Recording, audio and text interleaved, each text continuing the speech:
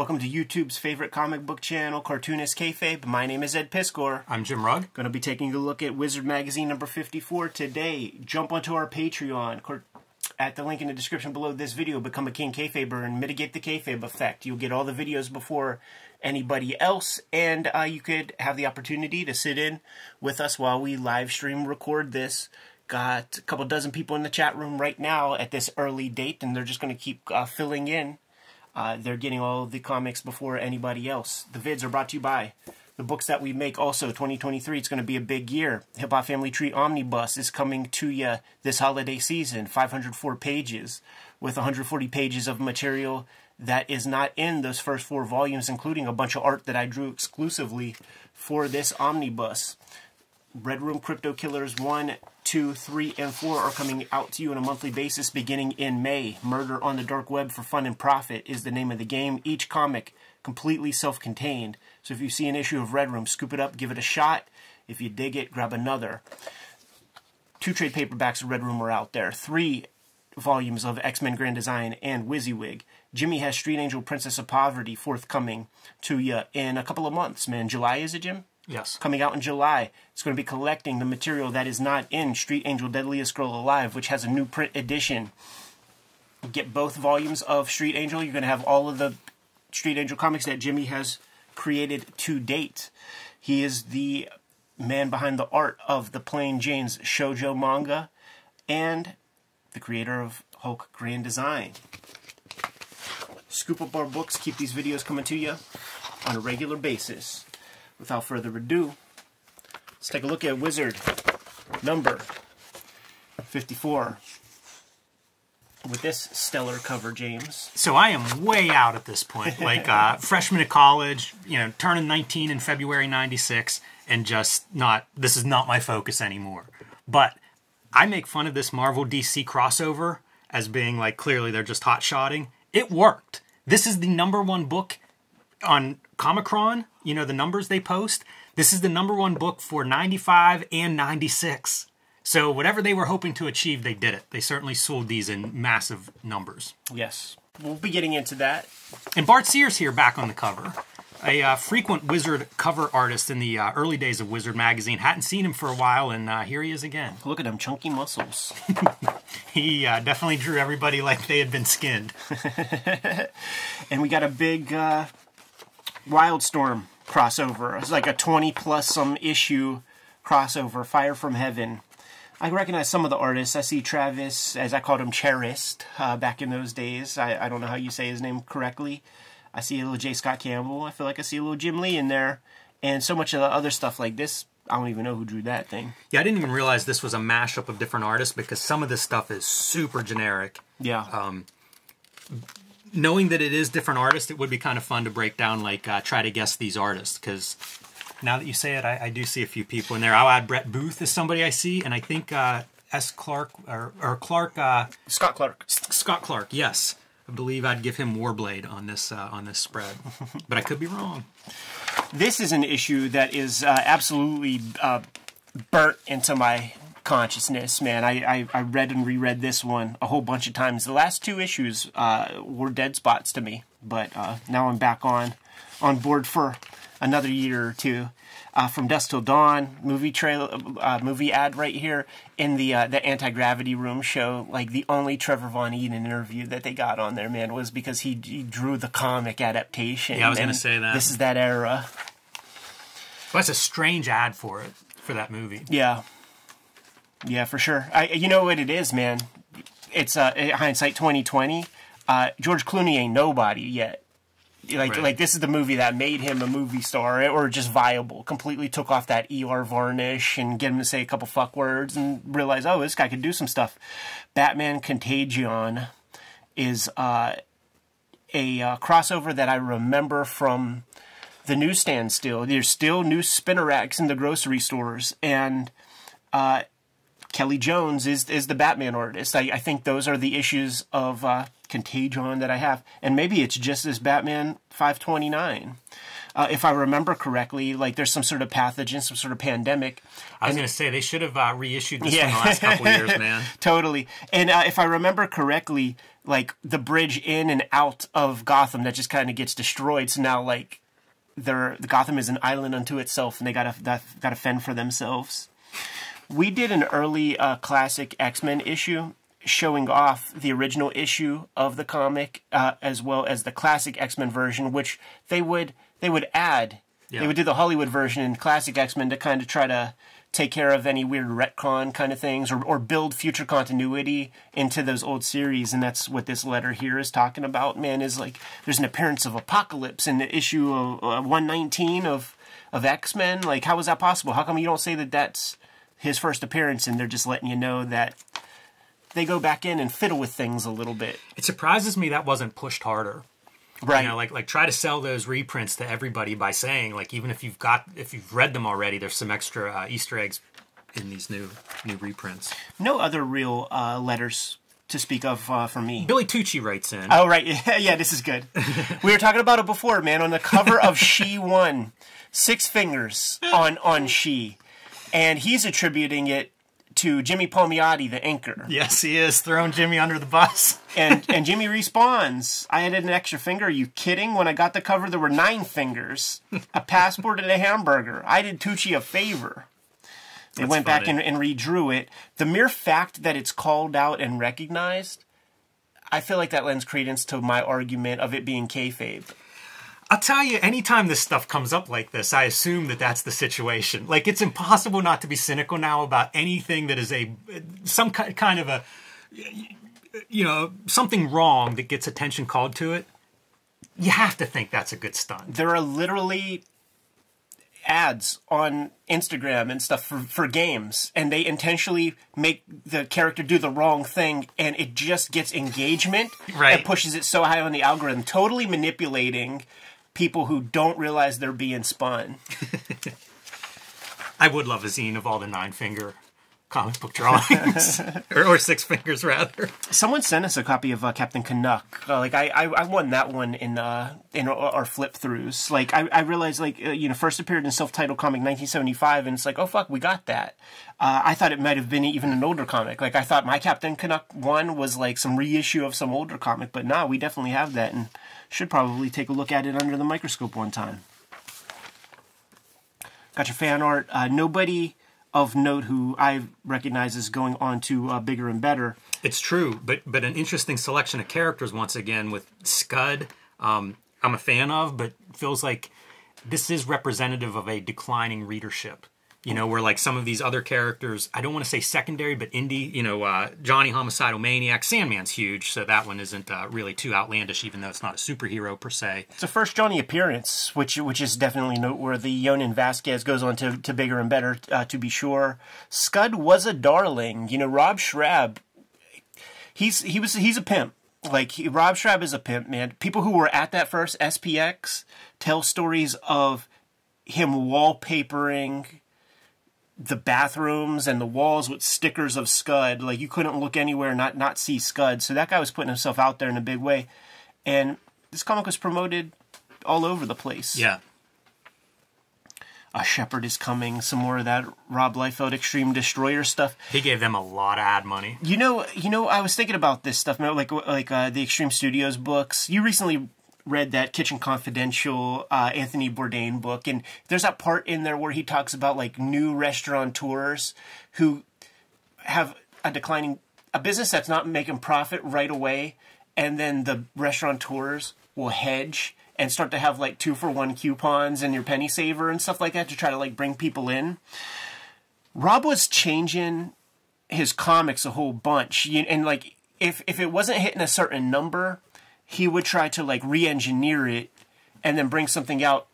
And it's the same deal, in my opinion, man. It's kind of like a lack of confidence in the thing, not giving it room to grow, and trying to go for that bombast, or trying to like retool it to hit something bigger. And that's what we're seeing with some of these. You know, he talked about in the interview, New Force is just New Men. But now there was a New Men comic, but we're going to break off. There's going to be New Man and a New Force. Right.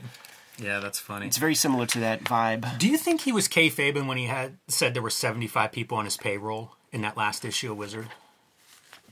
Maybe. That's a big operation. 75 employees is a lot. Yeah. Police raid comic shops in Oklahoma and Florida. You did a little interview, man, with Hart D. Fisher. He brought up that Taste of Cherry book in from Verotic number 4, I believe, which has a teenage girl raped, tortured, killed while being snuff filmed. This got sucked up by the Vice Squad in Oklahoma. Florida's already on record, man, for being a bunch of censorial fuckheads, man, when it came to the Mike Diana. Yeah, I was going to say, this is just post Mike Diana, I think a year later. Situation, man. So we're labeling Frank Thorne and Fantagraphics as child pornographers because of characters in these Eros books and things. Lady Death getting lumped in with that Florida siege. Not Lady Death, just Death. Just Death, yeah. Preposterous to think about Death as being like somehow put into this obscene pile. There are these misguided do-gooders out there. Actually, like, in context, I'm watching so much 90s stuff right now, man, for the next comic that I'm working on. And there was, like, an episode of 90210 that talked about, making condoms available to the students of Beverly High.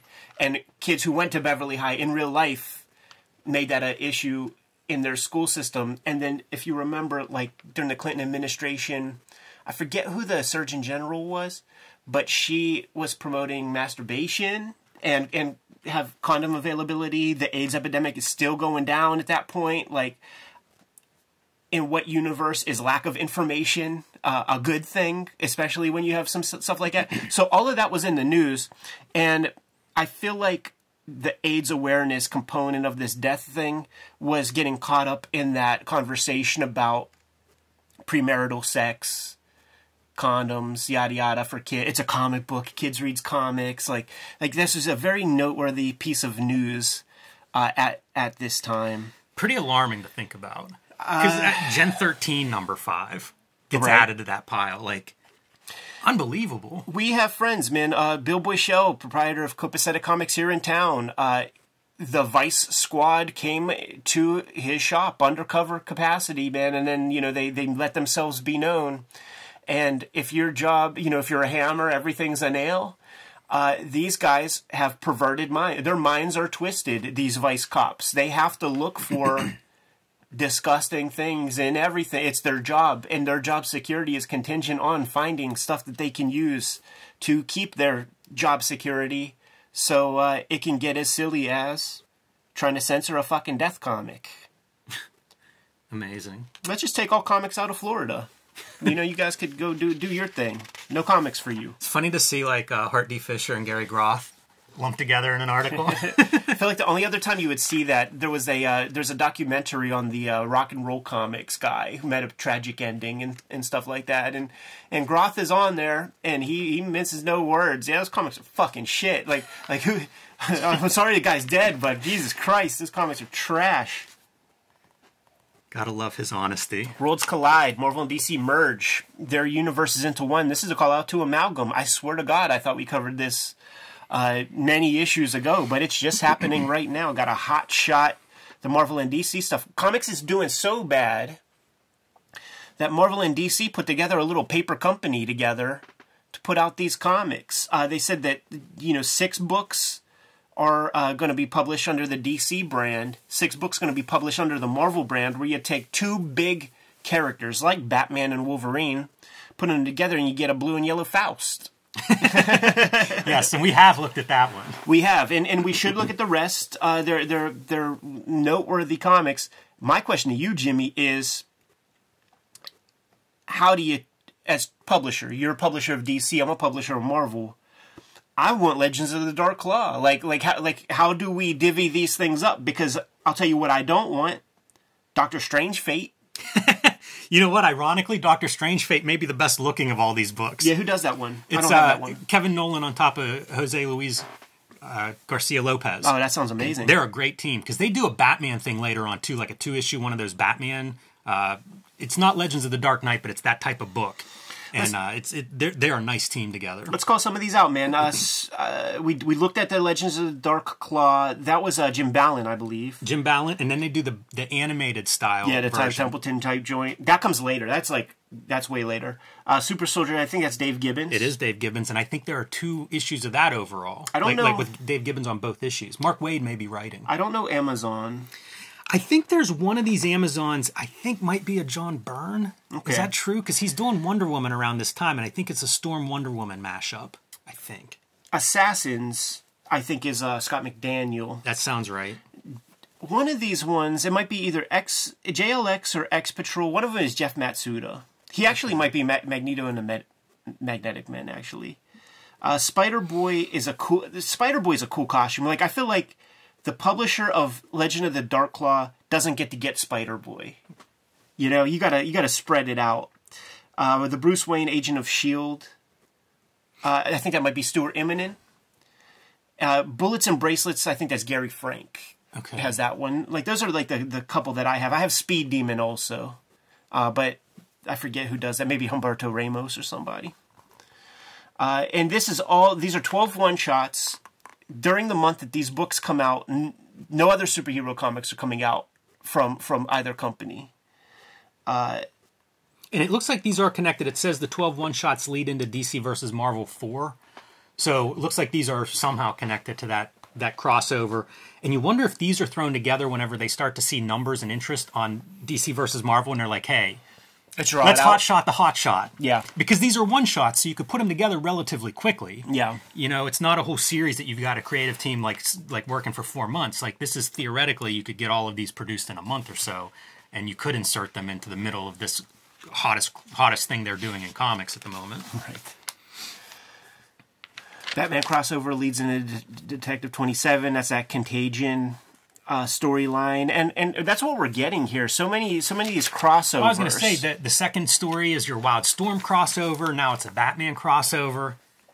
Sin City Begins 6-issue arc, man. That Yellow Bastard is going to start to get doled out. That was probably I got on board with Silent Night. I bought the books of the previous 3 up to Big Fat Kill. And then Yellow Bastard is the first issues that I really started to get. I finally discovered comic shops around this point. Finally figured out how pull lists work and little subscription forms and things. The Buzzbox is interesting, man. Jim Lee drawing Fantastic Four, ? Rob Liefeld drawing Iron Man, ? It might happen. Buzz hears that Marvel might license the comic book titles to individual Image Comic Studios for Image to produce, specifically Wildstorm and Extreme. But check this out, man. Topps Comics is also reported to be in the mix. That's interesting. That did not happen as part of the Heroes Reborn initiative. Just last month's issue of Wizard magazine, they did a whole piece, man, about these creative teams, including Bob Harris, who was the writer of Avengers, and all the stuff that they were going to do over the next year with these characters. It's this issue now that we see Bob Harris takes over Marvel, becomes editor-in-chief. They get Tom DeFalco out of there. He's going to watch over Marvel in total. And then with the very next issue of Wizard, we're going to have a Jim Lee illustrated Fantastic Four image on the cover. This is a crazy point in time for Marvel, because Bob Harris might be the editor-in-chief, but they create these little fiefdom areas. I mean, they already had that with Spider-Man, X-Men, but there's going to be like Bobby Chase with the Marvel Edge, and like 2 or 3 other joints. Yeah, and you could not write this better. Having these 2 on facing pages, the announcement of the Heroes Reborn and Bob Harris taking over. Like, you almost picture Harris getting the call from whoever, hey, you're being promoted editor-in-chief, and him hanging up and being like, hey, Rob, Jim, I got a job. Are you guys interested? Right. Yeah, like dance with the one that brung you, right? Totally, man. And you see guys like Scott Lobdell, or like who are getting paid thanks to Bob Harris, just totally like sucking up to that. Oh, yes. It's long overdue. Yeah. Star Child gets a call out, probably on the strength of being featured in a Palmer's Pick previously, because otherwise I don't know how much that would be on the radar of Wizard Magazine.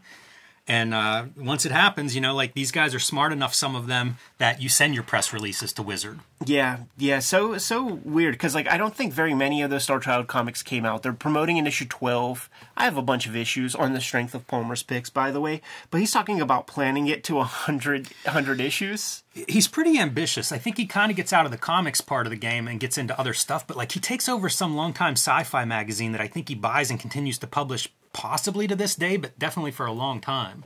So interesting guy behind the scenes in terms of creating, but maybe not just comics. Great initiative right here. Marvel bucks the system, the 99-cent comics. As comics, you know, the price of paper's going up, they figured out a way to bring, you know, costs down and bring you comics for $1, which was just music to my ears at this time, because that was the cost of lunch money.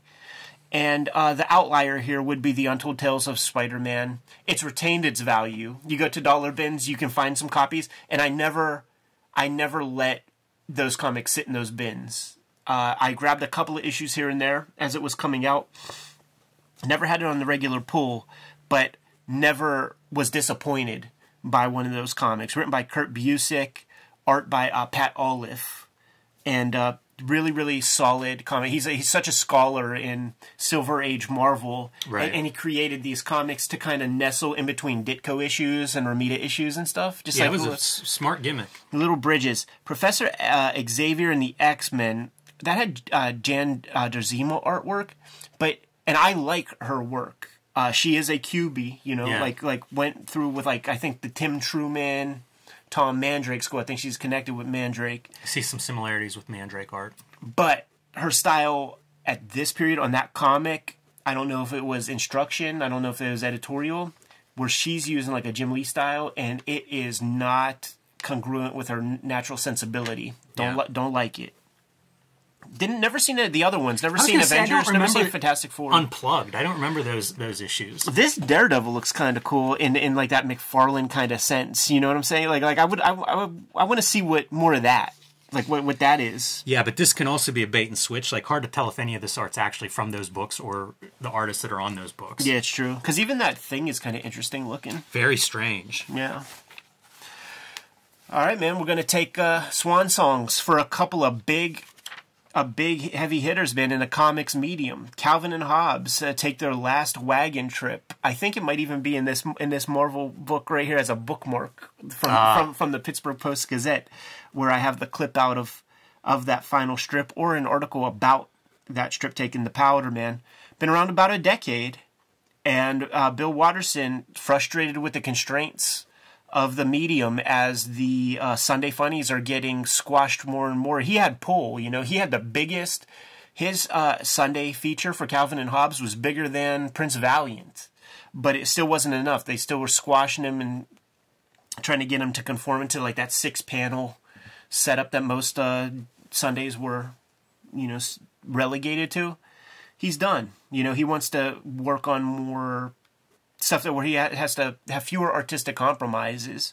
I think he's got a book coming out reasonably soon, if it's not out already, but I think he mostly does writing on that. To me, it's a non-story. I think it's unrelated to comics anyway. Yeah, it's like a picture book. Sandman Shuts His Eyes. We're getting finally to Sandman issue number 75. Yeah, you're right. Talk about like two big endings. Yeah. Wow. Either both of those worthy of their own articles and features. Big news items. Totally. And Gaiman, it's interesting. He spent years, 5-6 years with this character. And even to this day, he talks about how this comic was his life during this period. He's kind of ended a couple of issues prior and realized that like he couldn't let it go, taking it to that nice nickel and dime kind of ending, man, with issue 75.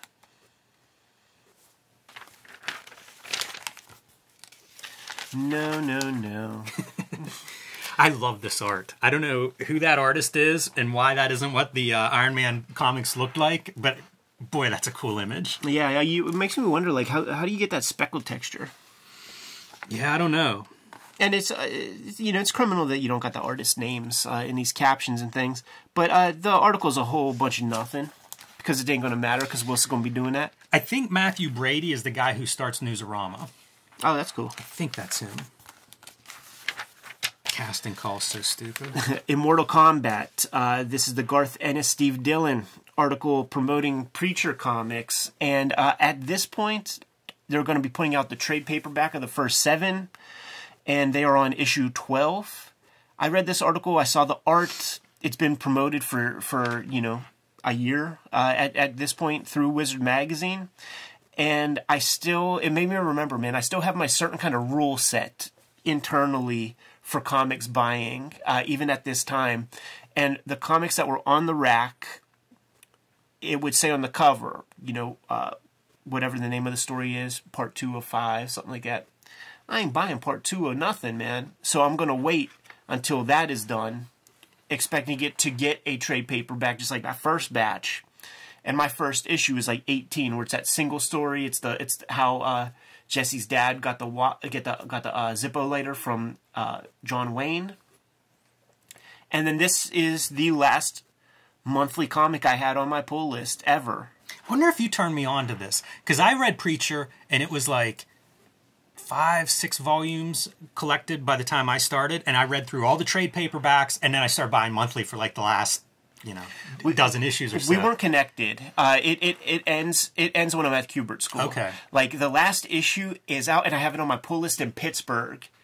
And I'm like, I need to get fucking home. Like, don't talk to me. Don't tell me what's happening. Because like homeboys had pull lists set up in Jersey at school. Don't even talk to me about that, man. Like, I gotta wait till I get it. Like, when I go home for vacation or summer vacation or whatever the case.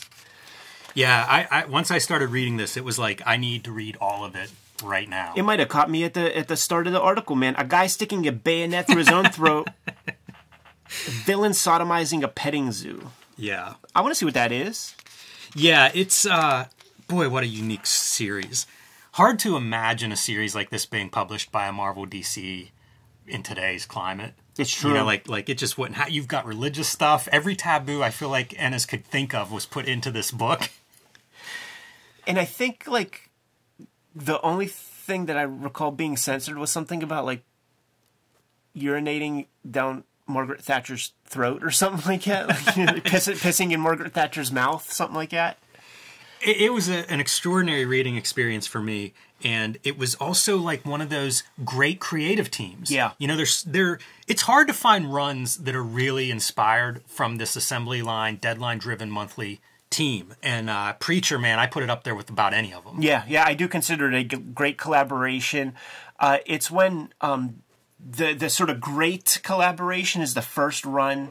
Clem Robbins stays as letterer, but it's the Matt Hollingsworth color that really ties things into this. The back half has color by, I think, Pamela Rambeau, and it's not the palette. It's not the same palette. It is a different palette, and it is diminished a little bit. It's a little bit more pastel, a little bit more poppy of a color. What we're looking at here is all Hollingsworth color. And the things that he would even do, like, he colored eyeballs in ways that, like, nobody in comics would do. Like, this would, even in a night scene, it would still be white, you know? He just had such, and continues to this day to have such a great palette. But yeah, one of the great ones. And part of the function of Dillon staying on track was there would be issues that were pretty conversational. You know, it would be talking heads, and Dillon would just have to draw. It would almost be an Archie comic with the Preacher characters. He was like such an unsung comic great to me. Yeah. Because like the stuff wasn't flashy, but it was extraordinary. Like, he was great at that stuff. The talking head scenes, like, they all communicated. He was really good with expressions and all that stuff. And it wasn't flashy. Like, he was able to maintain monthly for, 70 issues or however long that series was. So very impressive all around to me. And, anybody unfamiliar with Preacher, I would say it's kind of a Western. It's really looking at, like, American pop culture through the eyes of an outsider who's able to kind of assess it that way. And it works in everything, with religion being a major kind of backbone of that type of American mythology. Risque Business.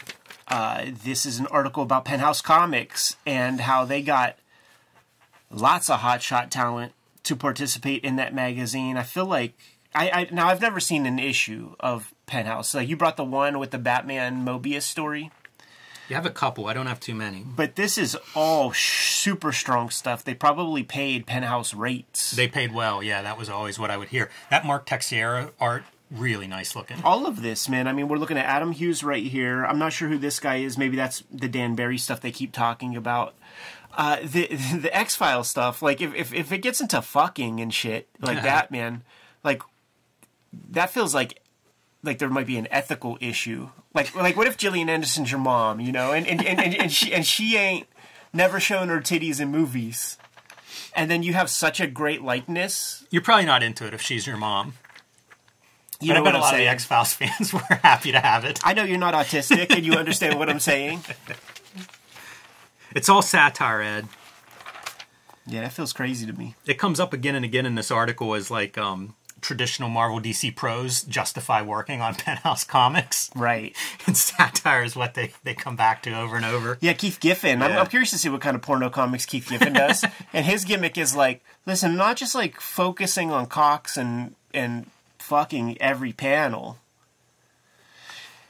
When we looked at the Mobius Batman joint, I remember telling you, because like, I guess at the time it was sort of newish to you. And I remember like, oh, dude, you didn't get that Wizard magazine? And I guess you were fully out at that point. But like, I remember this spread right here. Yeah, I knew nothing about it until you mentioned it. And then it was just like luck that I happened to stumble across a copy shortly after that. This here was like the saving grace that This is the reason I'm here. That I've been telling you, like, oh, dude, we need to stick with Wizard, man, because we're going to get the Todd Klein lettering demonstration. It's here, so that might signify we don't got to look at too much more Wizard after this. But look at the man, dude. Jimmy, when you and I were at Baltimore Comic-Con, hatching the plot to create the Cartoonist Kayfabe YouTube channel, we were at a big dinner there, man, for like the Ringo Awards. Michael Ringo, rest in peace. Behind us, Todd Klein. You and I were a couple little girls whispering to each other, man. Hey, that's Todd Klein behind us, man. Should I go in? Should I talk to him? I'm going to try to break the ice. Turned around, tapped him on the shoulder while he's eating his salmon or whatever. Hey, Todd, man, what do you got your Ames lettering guide set on? And then he flipped around and was like, how you doing, boys? We spoke his language for a minute there, dude. Boy, there's a small list of the great letterers, and certainly Todd Klein, on that list, maybe the top of that list, but it is such a craft. Like, these guys really are from a generation that this doesn't exist anymore the way it once did. No. And the crossover would be with drafting and stuff when everything was like hand done. So you see things like Leroy Lettering Guide. This stuff was a drafting tool that was also used in comics because of that crossover of the letterers, and such craftsmen. I admire that kind of knowledge and practice so much. Totally. I have what was the comic where Lobo first showed up? Omega Men. I have Omega Men comics written by Todd Klein, drawn by Kevin Nolan. Yes. We're gonna have to look Those at some are on of my those. list. We're gonna have to look at some of those things. But we're looking at the tools of the man. One of the things that struck me, and I wonder if this is a kayfabe photo or whatever, but like no tape on the Ames guide to keep him steady. Yeah, that's interesting. I run a couple of Ames. Well, I have a couple of Ames guides. I really don't use them anymore like I used to. But I did letter for a long time with them, and I had two, and I would keep the tape on there. It's like, this is my standard size. This is the bigger size. Every letterer that I know would do that. So that suggests to me that it's a kayfabe Ames. Possibly. Number one, got to get the right equipment. So as a kid reading this, man, I'm going down the list. He's using rapidographs. You hear that, Phil Felix, my lettering teacher from the Cubert School? Like, Phil was very much against, like, you got to use the dips, man. Interesting. And what Phil used, believe it or not, was the 102 to do his lettering. Dave Cooper also. Like, Dave Cooper would pro letter for Dark Horse and stuff back in the early days before, like, he becomes the celebrated cartoonist and painter. Yeah. And I asked him about it because I thought his lettering was always so sharp, and he said Hunt 102, and it really changed the game for me. I was looking at, there was that Chris Ware documentary done by like Public Broadcast in Chicago, and I'm looking at his setup. He's got the Rotring cartridge fill joint rapidograph, like, and that's what he does his lettering with. That's interesting. Makes me wonder. I've never used one of those. Those things are so dope. I don't know that they make them anymore. I don't see them anymore. You know which one I'm talking about, like the brown joint. Yeah. 2, place those word balloons. 3, use the Ames guide. Draw your guidelines. Set the lettering size. It's so great to live in a world now, dude, where, like, you know, I'm setting up my daily strip. And with the idea of, like, 2 stacked, you know, pages to be the equivalent of, like, a Karl Barks joint. So I'm taking Karl Barks' original, and then I'm blowing it up using the template that I created for myself. And I'm figuring out exactly, like, how big his lettering is. Because I'm like, I'm going to do my lettering at that exact same size. And to figure out, like, your Ames guide, like, from that. These guys had to eyeball that stuff. Yeah, you see him using that 2mm lead holder. Yeah. I have a couple of those loaded up. One with the blue, and one with the with my, like, F or HB pencil. Yeah. And I actually use those quite a bit, just out of convenience, you know. I have other pencils, but those are usually handy. Here's what separates the champs from the trumps. Mentally arrange the words and word balloons and captions as you go. This dude, he doesn't pencil his lettering. Chris Ware will pencil his lettering. So many people pencil their lettering before they put it in there, get those arrangements just right. This dude's going in straight pen. I will say this. I occasionally, like if I have a script that I'm lettering from, I'll go in and I'll draw pencil lines on my line breaks in the script to kind of like visually look at, be like, okay, these are about the same, you know, same widths or whatever. If I want to have a nice pleasing collection of lines of text, you want it to be about the same size. And it's interesting, you know, he talks about arranging them so that they're round or they're oval arrangements of lettering, which that's where I wouldn't be able to eyeball. You know, I would end up with like, oh shit, it's indented too much on the left side, and then it's like even on the right and looks bad. But I used to do that, you know, like even if I'd planned it, sometimes it would work out that way, and then I would adjust it digitally once it's scanned and be like, okay, move that line over. How beautiful, right? 1/8 of an inch. Yes. That we could do that digitally now and reorient our stuff, pull it down a couple of millimeters and center it in our balloons. Like we get to fully cheat compared to like what these guys were doing. And Klein's he's a digital letterer now. Like when he goes to shows, I encourage everybody to go visit his table. He has these prints that he sells that are just like calligraphic pornography. It's digitally done stuff, but he's showing you that he ain't just some keyboard clacker, dude.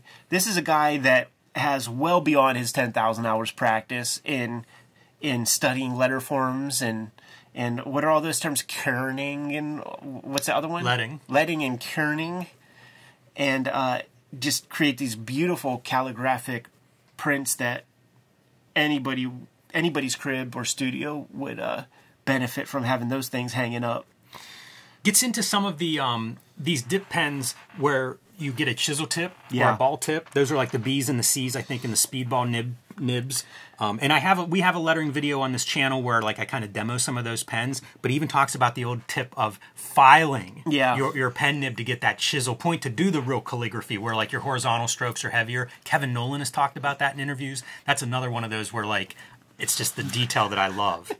Like when we connected, you and I picked up your Street Angel book off the racks at Phantom of the Attic, and I looked at it and I'm like, oh, this dude, not only does he hand letter, because like at the time everybody was using that same fucking shit font, and to this day we receive so many comics from people and they use still the same shit font with the tails on their lettering bubbles, on their dialogue bubbles that are just straight, you know. And I'm like, not only does this dude letter his own comics, but he's using those ball tip fucking C nibs to do your shit. It's impressed me because these nibs with the flat surface, these were the lettering nibs of the great comic strips. Because like the panels of the great comic strips are gigantic, you know, 6-inch squares. And in order for that lettering to even be readable when it gets reduced into strip form, you need big, bold lettering. And I fucking suck at this shit so bad. Like, this is what they were teaching us to use at the Kubert School. And the problem is ink, like ink distribution. My lettering forms were not consistent. Some would be a little bit more smudgy. I never got the hang of when to dip again or like how to get so much ink off to like keep all the lettering forms consistent. I give anybody props who does this. And you were doing it as a kid. Yeah, consistency is the king of that stuff. Like if you ever watch, I remember there was a letter a sign painter documentary, and it would show people in training where there's just like, because there's like 3 or 4 strokes, right? You've got a horizontal and a vertical and then like a round, and it would just be like sheets where they were just like all 100 vertical strokes, 100 just over and over, and that's what you see in his lettering. Like, it's so tight. Yeah. These kinds of letter forms. It's beautiful, man. I really love this kind of stuff. Totally. Like, I mean, this is important to us. That that was the High Eisman Kubert School lettering assignments. It was an exercise in that. Like, it would be like take this graph paper, and then do like, it would be 2 letters at a time. Like an E would be kind of a box, and then I forget what the letter to go with that would be. But basically, you fill up a graph paper full of that. He'll hold it from a distance, and he wants a flat gray. And any points that he sees, like a little blotch or something, little blobby things, like that's a half grade off. Yeah. Like you start off with an A+. Now you got an A because you got a blob. Now you got an A- because there's 2, so on and so forth. that's a strange thing to be teaching in the year 2000. Yeah. Because at that point, like, every Marvel DC book is probably digitally lettered. I'll tell you this, I'm so thankful for it. I'm thankful for all of it, man, because I hand letter my stuff to this day, and it's better looking than that fucking typist bullshit. Oh man, I'm sad we're all done. Yeah, you got some more? I think this is fun, like seeing him actually doing the borders and the word balloons, because that's another one that, like, when I was learning what each person in the team does, the letters would often rule the panel borders, and they would do, of course, the balloon shapes. Yeah. So it's kind of cool to see him doing that using the template. I often will use French curves now or freehand, which he says is an option. But the other thing is putting the balloon placement down. He said that sometimes there would be a guide for that, but also, like, he was free to change that around. And that's one of those things that I think a lot of comics, and I don't know who to blame, but, like, when that's wrong, that can be a really bad thing for the reading experience if these balloons are arranged poorly. Yeah. All right, is that it? We're going downhill from here, man. Who would win in a fight between this or that? By the way, this is nothing to me. I think this is the same Iron Man. Yeah, it looks like that art. Whenever I liked his art, I think this is the same artist. And again, I don't see a credit anywhere. Yeah. Keep it rocking, because I didn't read this for nothing. The Generation X movie, it did come out. I loved it. Ain't gonna lie. Hey, you know what that Marvel DC thing is? You don't have to go back to it, yeah. But it's everybody weighing in on who would win. Because I think there is a fan vote component, which blows my mind. But then, like, you have pros seriously talking about why, like, this or that character would win. Yeah, but who are the It's pros? so bad. It's Mark Grunwald and Mike Carlin, like the exact pros I would expect to be engaged in that kind of a conversation. When Titans tussled 2, another article we don't give a fuck about. This character versus that character. This is that crossover shit. Wizard turns into this almost exclusively. Like they really. It was such a push-pull for me, because this issue is built into my mindset. That fucking Todd Klein shit is manna from heaven. But then you got 2 articles of this kind of bullshit.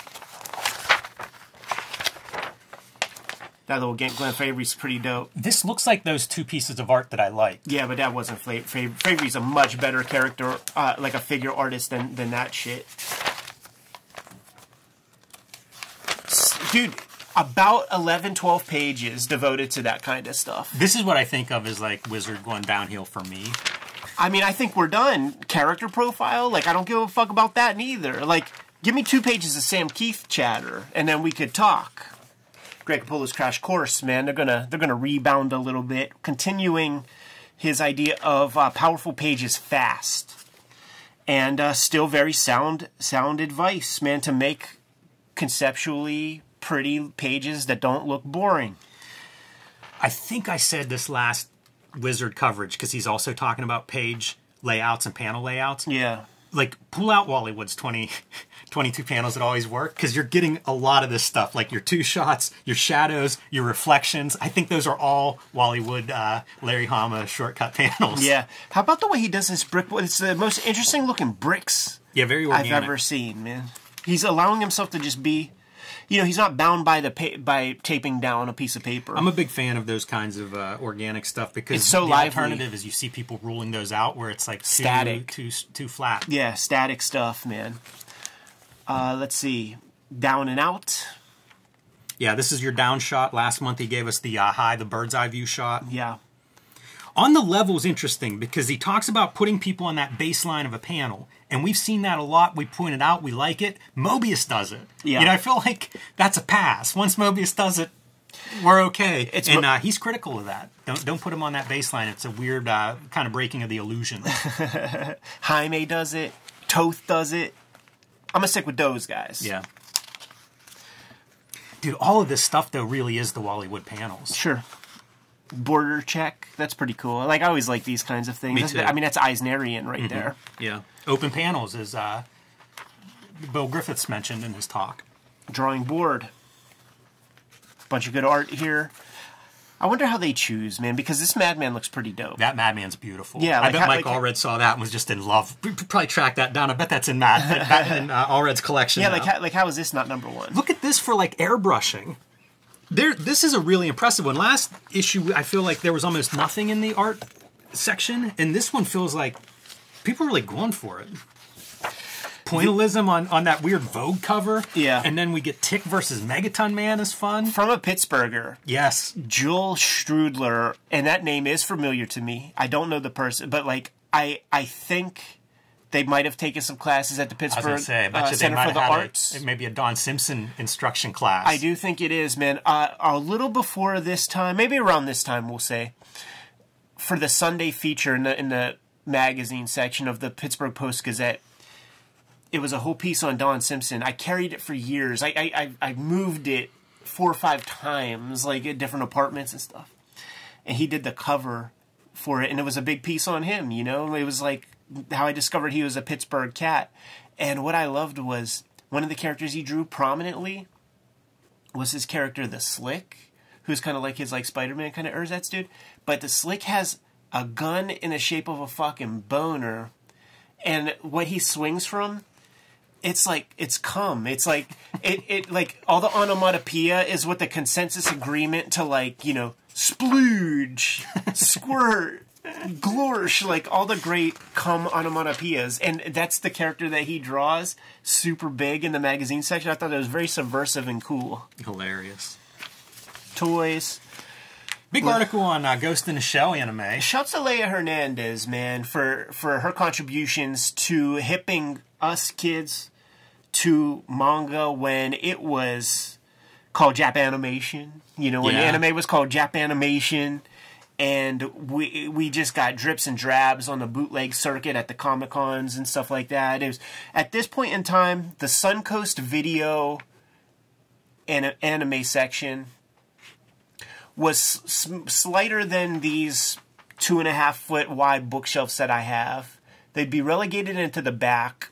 It would be giant sections of Doctor Who videos, Star Trek videos, and then after that, you got an anime section, and it would, very expensive, you know, like these, it would be half-hour blasts of Angel Cop or something, and it's $20, man, for a fucking half-hour video.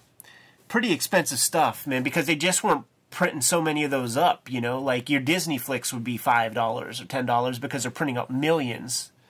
They ain't printing up that many of these things. And what we have here is the impending Ghost in the Shell anime feature film that is on the level of, like, Akira in terms of its revolutionary components. 70% cell animation, a whopping 30% of computer built into it, making it a very staggering visual. Worth noting that Toy Story is coming out this year also. So that's a full computer animation movie. And before that, on regular TV, there was a Crash Dummies computer animated, like a pilot. If you remember, there were toys and stuff. They were really trying to push it. It never got beyond the pilot. But they would show that pilot several over the years on Fox. So the idea of computer animation was like such a new concept.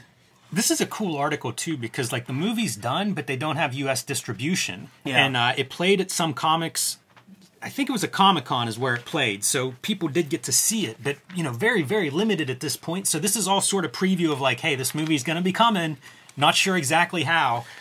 Really interesting. Like this is such early days for that, you know, and for like bridging how do we bring this stuff over to an American audience? And how do we grow that audience? Yeah, and here's how early it is, you know? Like, the Ghost in the Shell comic is being disseminated in issue format, and the trade paperback they're hoping to get out before the movie comes out. So around this point, probably a year before, is when I really discovered comic shops, and Ninja Scroll was my joint to get me into comic shops, literally. And then seeing Ninja Scroll made me an anime fan, and I started to branch out into those waters and stuff. Get your Akira, get your Fist of the North Stars and stuff.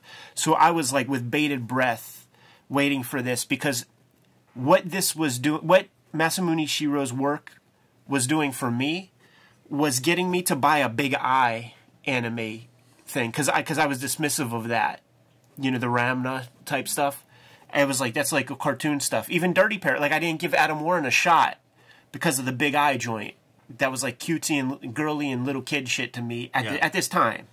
But he got me to like break that trend within myself to like give something like that a shot.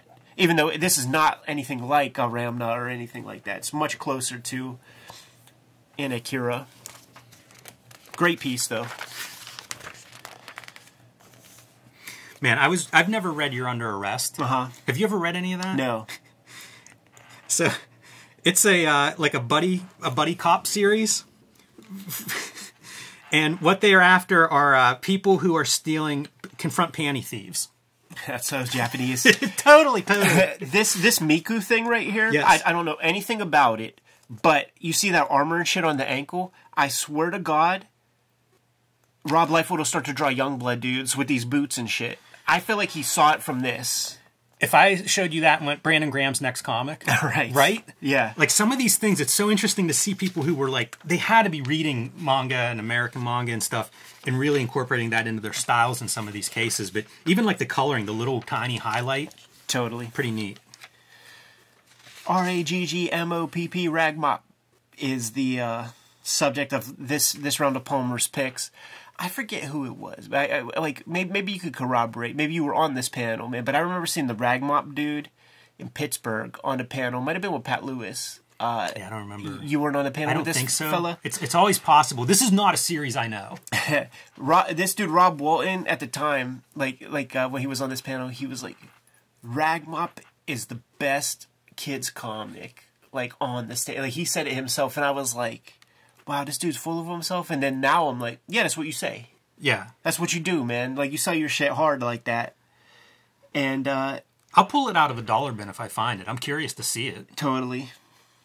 There's plenty in a dollar bin at Ides. For sure. I don't know much about it myself. Calling Attention to Tyrant, Stray Bullets, True Swamp, Book of Ballads and Sagas, and Paul Gris-Kane. Love Paul Gris-Kane.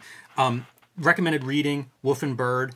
I'll be honest, I've never read an issue of that, and it was a long-running series. And then this Drawn and Quarterly anthology, and I mention it because there's a strip that they call out, Road to America, by Beru. He's an Argentinian, or Algerian boxer is the character, and it's a boxing comic, and it's good. I have this, and I think it's multi-part. I think it's spread over a couple of issues, but if you're into like the boxing kind of comics, there aren't that many, but I always love those when I see them. Anything in the ring, you know.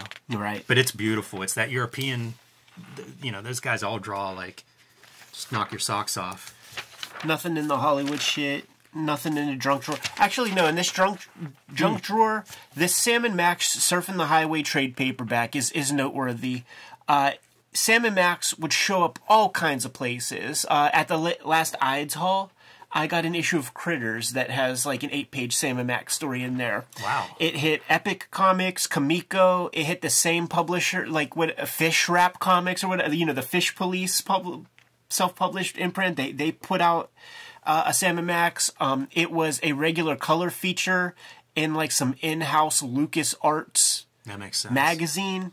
So this was the first trade paperback to collect all of Sam & Max up to that point. Expensive comics nowadays. Expensive comics then. This trade paperback is very expensive and very noteworthy that, like, and I missed out on this, but I have the trade paperback put out by Telltale Games that collects all the same material and maybe a little bit of extra, But very interesting that Purcell did not bind himself to a comics publisher for this stuff. He's always been kind of more forward-thinking, more far out. Great cartoonist. One of the absolute best one of the few cartoonists that can make me laugh. Such a, like, any pages of comics that he brings is a gift to the medium of comics. And if you could get your hand on some Sam and Max, man, you're all the better for it. And if you can't, we did cover some of this stuff. We do have a video of some of this material. Yeah, Kamiko joint or something. And I don't know if you got the trade yourself, man, but like a good Sunday deep dive for like a complete Sam and Max, I think would be like one of those real good vibe Calvin and Hobbes type reading experiences and conversations. I think he was a early roommate of Mignola and Art Adams, I think. Yeah, like imagine the pages floating around that joint. I think it's the Mignola issue of Comic Book Artist magazine that John B. Cook put out, and he described the dynamic, and I might get it wrong. But it was like Mignola is the guy that is always on the grind, scraping by to get paid, like get enough work to like pay the rent. Art Adams is the guy working his balls off on every single page, doing very little work over the course of that whole year. And they both were like, I don't know how Steve Purcell is paying rent at all. I don't know what he's doing to make this work, but it's working. What does he do now? Do you know? Is he in video Pixar. Game? Okay. Yeah, he works at Pixar. Right alongside Scott Morse. It's no longer Todd Toys, it's McFarlane Toys now, and there's no ceremony to describe the difference. Like on our last stuff that we were showing off, it was Todd Toys, but now it's McFarlane Toys. Yeah, lists the 96 upcoming line, and Shadowhawk's part of that. That was a cool figure. Maybe my favorite version of Shadowhawk is the McFarlane toy. The Max figure, I forgot there was a Max figure. Me too, I don't think I've ever seen it. I feel like it's a giant square. You know how like a few of those McFarlane toys would be heavy and stuff? I feel like that might be a Max. Yeah. That might be a Max toy. This might be it, guys. The top 10 comics, same as it ever was. This Wolverine, that's a weird reason for it to pop up there. Do they have a reason behind it? Retro Wizard at its finest. See an old Marvel Comics top 10 list. Behold Rob Liefeld in the heart. I don't understand. I don't get it at all. That's weird. I wonder if he did the Wolverine gallery art. No, but still, why would that be? No, he didn't. It's John Byrne. Strange. Comic Watch, Generation X #1. I believe we have a video with Brian Lee O'Malley going through Generation X #1. See it in our shoot interview section. Got the top picks, right? Like anything jump out. I mean, any of these Image Alan Moore comics to me are pretty wild. Like, I need to read some of them because I wasn't into any of this stuff at the time, so I skipped over it. But it's pretty wild to me that the stuff that he's doing. Big bibliography. I got them all loaded up on my iPad. Yeah, that's probably the way to go. Sandman 75. Look at that Charles Vess piece. There were several issues, man. Like very, very noteworthy issues of Sandman that Vess was the artistic chores on. Like that Midsummer's Night's Dream issue is the one that won like the Nebula and all kinds of awards that the creators of the awards said comic book people will never get this award ever again. Right. It's a Charles Vess stuff. And in those early issues, Sandman meets William Shakespeare. Yep. And they come to an agreement, and Shakespeare has to write 2 plays.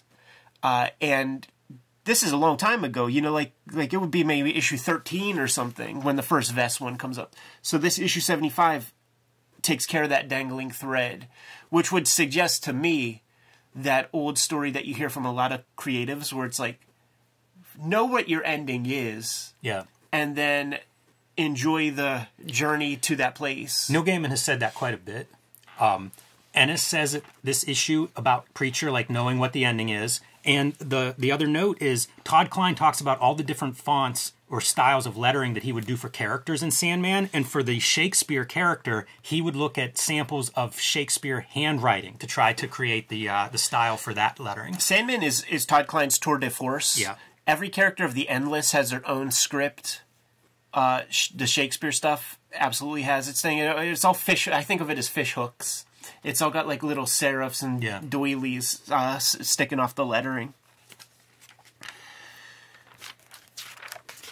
What else do we got here, man? Pit number 10. Yeah, Byrne in the middle of his Wonder Woman run. Stray Bullets 8. I'm still on board with Stray Bullets at this point. You know, the next sort of trend in comics, like when I'm still fucking with Wizard, is when that Mark Alessi guy buys a bunch of creative people and makes them like live in his compound or whatever. That is the thing that I'm 100% out on. I never read a cross-gen book or anything, and I'm kind of curious to see that story. Even as a kid reading these Wizards, I'm like, wow, these people letting themselves be pimped out by some dude who's just buying them, storing them, in his hometown.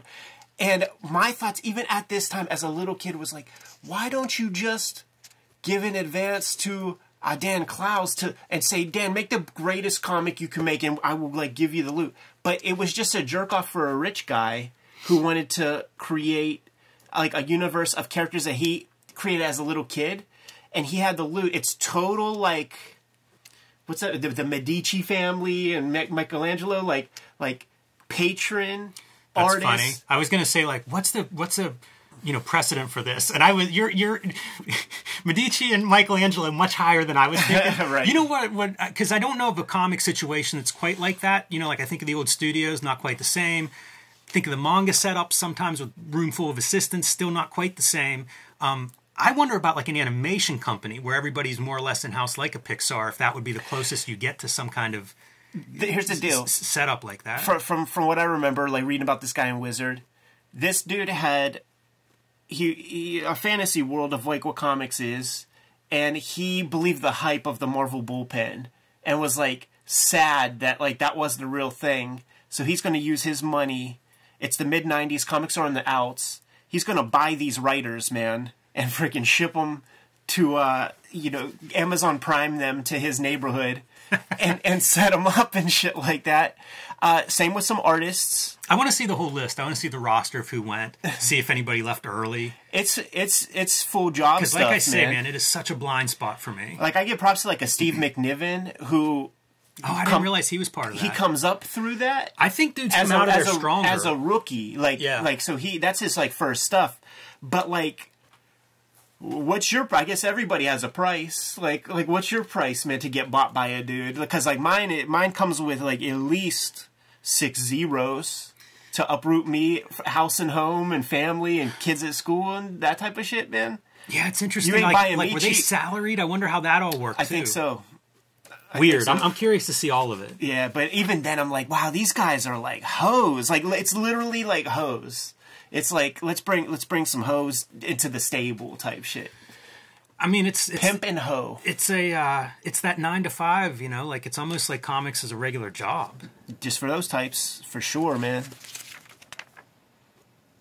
Dave Taylor. I think we looked at something with Dave Taylor. Was it a?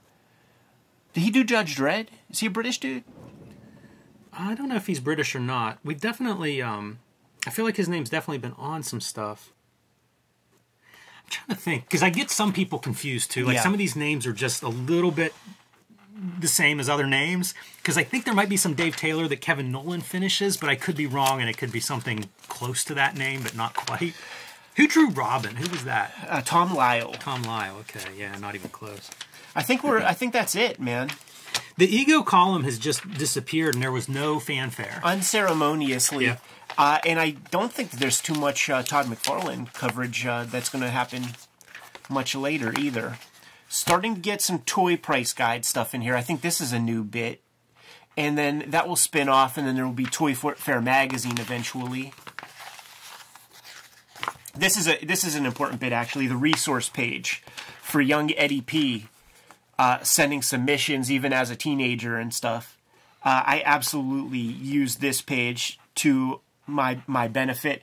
Completely ignorant of like just exactly what all of it was. So I would just send packages to everything, including, you know, Gladstone Hamilton, which is just putting out Donald Duck treasury books and stuff.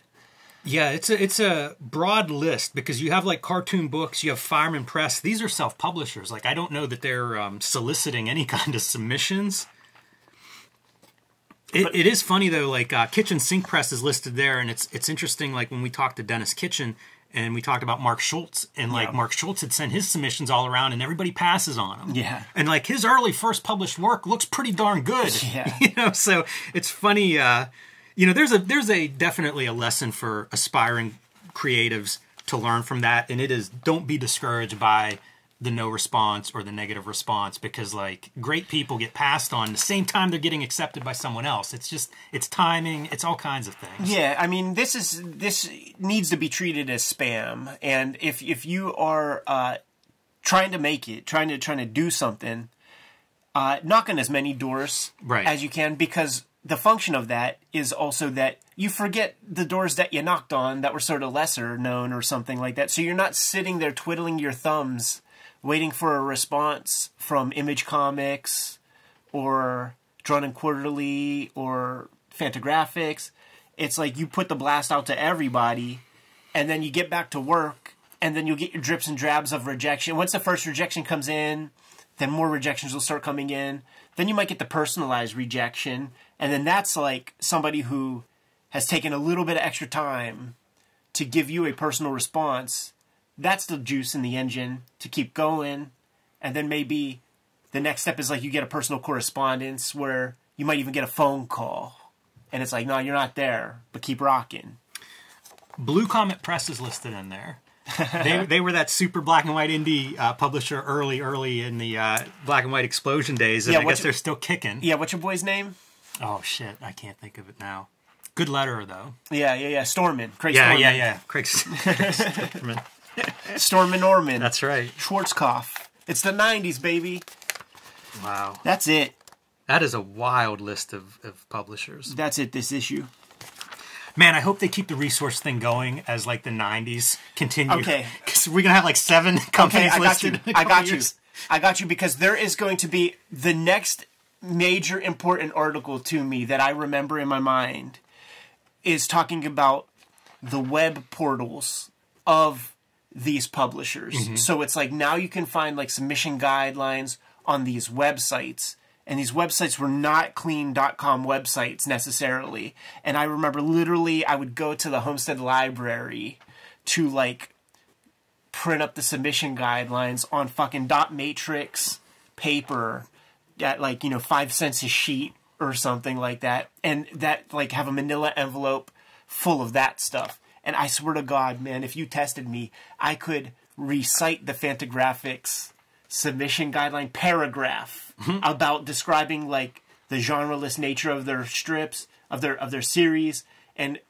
how they so they're genre-less, but describing what 8-Ball is. It's the first time I saw kitsch culture. Like, I'm like, kitsch, like, what is that word? I have to like look that up. And that was like to describe the 8-Ball series. Do you still have a copy of that somewhere? Definitely not. I wonder if that's something we could find on like the Wayback Machine, because it makes me really curious when you're describing kitsch culture as like some part of their submission. Yeah. It was. Are they saying don't send that in? It was describing what 8-Ball, like, it was like, we prefer to work outside of the box of genre. These are the titles that we publish. 8-Ball, celebrating or examining kitsch culture, blah blah blah blah blah. Love and Rockets, and then describing sort of like little bits of Love and Rockets, Acme Novelty Library. But so the kitsch culture was just describing like what 8-Ball is and giving you an example of how it's not something you could easily define as like drama or, stuff that you see at the movie store. That's funny. Yeah. That's it, man. Wow. I don't know, Ed. It's not a great issue. I love the Todd Klein stuff, but man, and the preview for next issue looks really bad. Yeah, totally. It might be time to just dust off some TCJ issues, man, and get into some actual real conversation and use our time wisely, use our intellects wisely, use our knowledge of comics wisely, because Wizard might be done for us, man. Maybe we could look ahead, pull out a feature But aside from just the state of things in terms of like where comics was, this magazine falls off real quick and becomes a pop culture magazine, becomes a sort of nerd Maxim before Maxim is created, and it's about movies. This stuff with showing characters fighting and who would win in a fight, I couldn't have cared less at age 12 or 13. Yeah. Yeah, I remember that used to be a popular letter column topic, like in the back of the Hulks and stuff, whenever I'd read every single page of the comics. And it would always be like, who would win in this fight? And it was always Thor and the Thing were the two people everybody would throw against the Hulk. And I'm fine with 12-year-olds having that conversation. We mentioned... I got nothing for that. In issue 53, the last issue we covered, how much the subtext from everybody was like sales are dropping. And I think that's what you're seeing. You know, like this is Wizard sales are now dropping, and you see the Wizard staff kind of like, we got to pivot. Yeah. So now you've got cover models, articles, and stuff coming up, and it is like Maxim. It's exactly like that. Yeah, but Wizard still, you know, at this point, selling probably more than every comic. Yeah. Just like Cartoonist Kayfabe, the channel is more popular than any direct market Marvel DC comic that comes out in any month. We have a bigger audience than any comic. Wizard had a bigger platform. And they do spin off. You know, they have a successful business. They last issue they had Inquest, which is like the card game magazine. Toy Fair is on the horizon. That's going to come within this next year of '96 probably. So they have 3 big publications. Yeah, the toy stuff is. I have an out of whack timeline in my memory for that, because in my mind, like the toys are up and running at this point, and really they're just about to start. It's McFarlane who creates that excitement. And he's funny, man, because in all the early stuff, he talks about, I'm not going to make you chase for nothing, blah, blah, blah. Everything is this, everything, no bells and whistles. It gets stupid from the start, and then he fully leans into it, man. Like from the start, I remember in the first round of McFarlane toys, Overkill comes with like a parking meter. And there's like a 5 and 10 cent parking meter, there's a 5 cent, and there's like a 10 cent. Jeez. And of course, one of them, there's fewer of those than the others, and that's the Overkill that's worth the most. He was full of King of Kayfabe. Yeah. King of Kayfabe. Say one thing, do the other. Do you have that for, like, the first issue of that toy magazine could be funny? No, I don't have any of that shit. I never cared about it. Yeah. I was so on board, like at this point in time, every dollar I come across is building a comic library, buying art supplies, and like that's it. Yeah. No video games, no toys, nothing but comics. Every decision I make in life from like age 13 forward is with the thought of growing up to become a cartoonist and keeping like a low overhead, knowing that the income is not that of like a heart surgeon or something like that. So anyhow, those conversations for another time, Jimmy. But I think that we might become Comics Journal pivoting so that we can have some actual good content and conversation other than Mark Alessi buying job dudes from Marvel and DC and making them move house and home to his neighborhood. Yeah, wow. Good to go? Yeah. Kayfabers, like, follow, subscribe to the YouTube channel. Hit the bell so that we can notify you when new vids are available. Hit the Patreon up and you get these videos before anybody else as a King Kayfaber. And you also have the opportunity to watch us stream these videos live, completely taking the kayfabe effect out of the equation. But the vids are brought to you by the books that we make. So, Jimmy, let the people know. Street Angel, Princess of Poverty. My next book should be out in July from Image Comics. It collects all of the Street Angel comics that are not in Street Angel Deadliest Girl Alive, along with one long story that has not been printed anywhere.